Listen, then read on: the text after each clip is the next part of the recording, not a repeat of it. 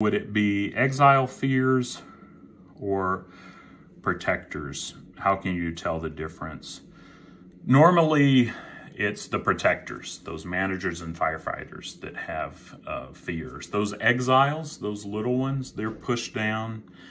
They don't have a job. They just want to be held and to know that they're loved. They don't have a lot of fears. They don't even know they're stuck in the past and that things are better until you're able to, and there's a whole protocol for healing those exiles and bringing them into the present, reparenting them. And then when they're okay, then those protectors, they can let go of their fears.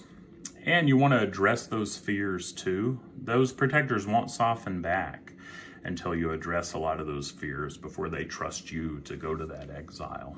And it gets complex, but it's really intuitive and healing. But it's those protectors that generally have fears.